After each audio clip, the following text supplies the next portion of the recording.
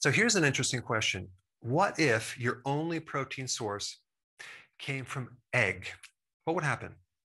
Would you build up all this cholesterol in your arteries and die of a heart attack, maybe a stroke?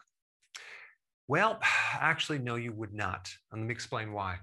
In 6 major clinical studies, it was found that eggs did not increase or was not associated with heart disease in healthy people. They talk about all the benefits of eggs and how it doesn't create a problem other than increase your good cholesterol and have all these other nutrients, but the recommendation is really less than 2 eggs a day, which is interesting. If eggs are so good, why aren't they recommending that? And I'm going to get to that in a minute. If you look at any and all negative studies relating to eggs, they're all questionnaire studies, they're observational studies, and those are not real credible studies at all. So if you have a political slant or maybe a certain bias and you want a study to look a certain way, just do an observational study because you could make those look any which way you want. And you're basically just giving people a bunch of questions and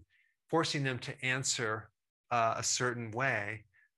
First of all, how is someone going to remember what they ate even 2 days ago, let alone months or even years ago?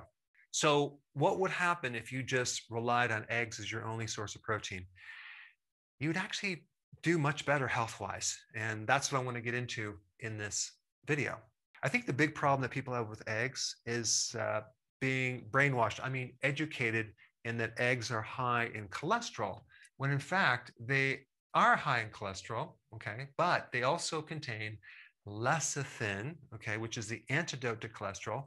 They're loaded with choline, which is it's actually one of the ingredients in bile salts that helps break down cholesterol, and as well as B3, which is probably the best antidote to cholesterol problems. So if you're concerned at all about eggs increasing your cholesterol and making things worse, you don't have to have that concern anymore.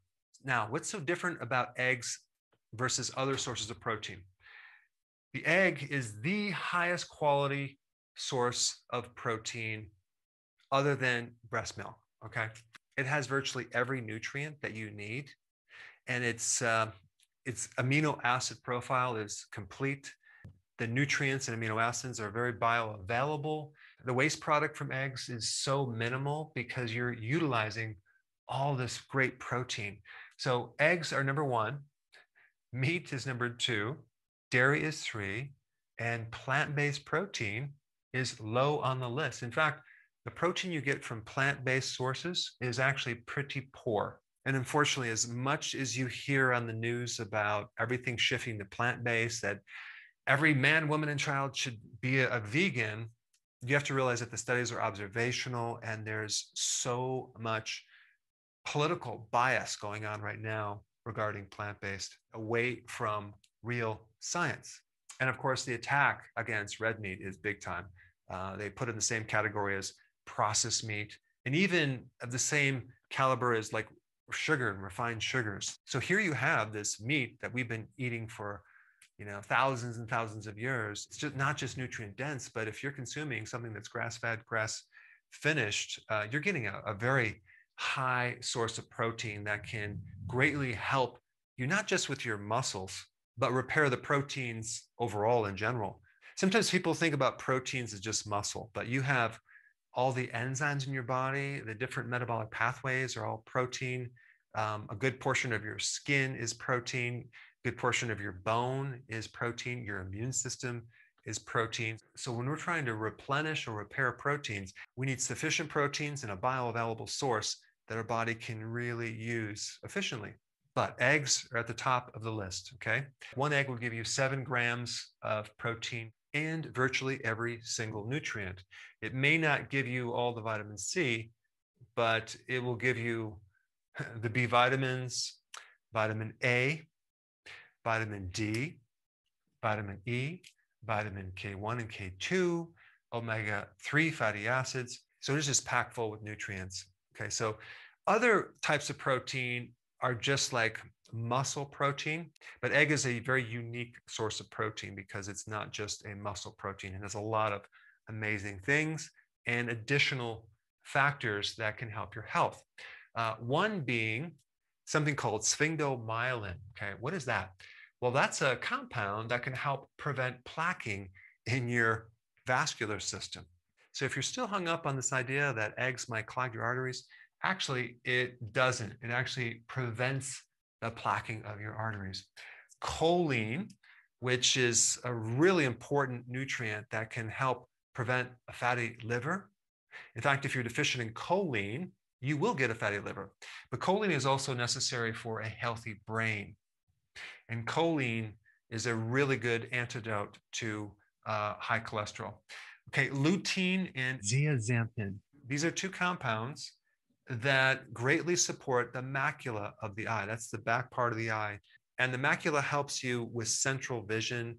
It also will help to act as a filter for UV radiation, as well as filtering blue light.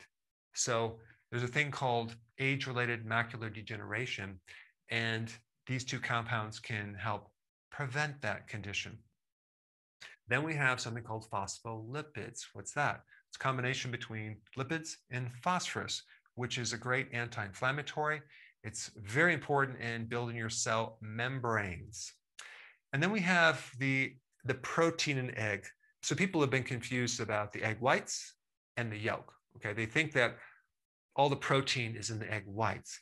But did you realize that if we compare per 100 gram of the yolk versus the white, the yolk has 16.4 grams of protein per 100 gram, and the white only has 10.8 grams of protein per 100 grams. So per weight, the yolk has more protein. Not to mention it has so many other things that are essential for repair and even preventing something called sarcopenia, which is a age-related muscle loss condition. In fact, I'll put one study below that compares consuming whole eggs versus just the egg whites. And it demonstrated that if you have the whole egg, you have better results with post-exercise repair and muscle building. So if you're trying to build muscle and you're just doing the egg whites, you might want to do the whole egg. The other thing I'm going to mention as a side note is, what about just, drinking your eggs raw? Well, the problem with raw eggs, and I'm not against it in certain amounts, but raw eggs have a protease inhibitor. Okay, that means that the enzyme that helps break down protein is inhibited, so you may not get the full benefit of that egg white. Not to mention, you may develop a biotin deficiency if you have a large amount. And so this compound is kind of nullified when you heat the egg, when you cook the egg. And the best form of an egg I would recommend is something like an over easy egg, where the egg yolk is runny, okay, but you're cooking the white part. But even if you scramble your egg or you hard boil your egg, you're still getting a lot of benefits. So I don't want to get too far in the woods with the cooking methods of an egg, but I will say that at this point, realize that eggs in general are super, super healthy, especially if you want to get a high quality source of amino acid. There's even some data on certain compounds in eggs giving an anti-cancer effect, as well as an immunomodulation effect, which can help regulate your immune system. So the idea of consuming eggs as your primary protein source, it really, the only drawback I see that it has is nothing related to health. It has to do with maybe boredom and making your foods more interesting by adding different protein sources.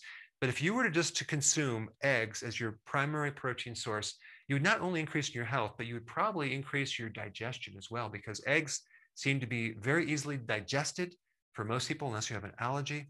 So realize that eggs only have 7 grams of protein, right? So depending on the size of your body, how much you weigh, how much muscle you have, your age, really will determine how much protein you really need to replenish those amino acids.